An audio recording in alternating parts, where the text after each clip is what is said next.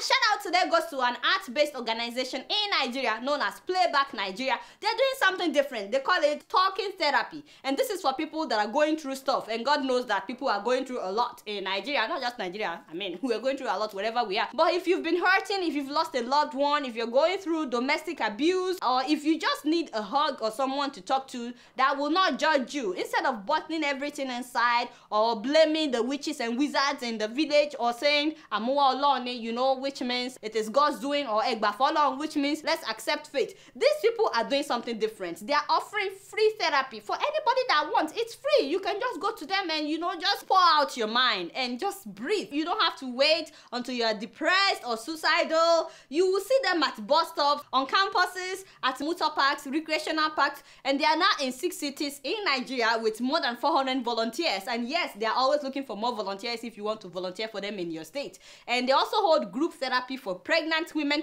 for older citizens, for members of the armed forces, for people that are dealing with drug addiction, for single parents, for parents with children with special needs. And you will be surprised that some people have bottled up so much inside. A lot of people have been talking about how they were relieved after talking with these people and they can finally breathe. So if that's you and you need somebody to talk to today, make sure that you contact these people. I think they're doing a wonderful job. I just want to give them a shout out and kudos. So make sure that you contact them. You guys not know much. Guess what? I'm just keeping it real.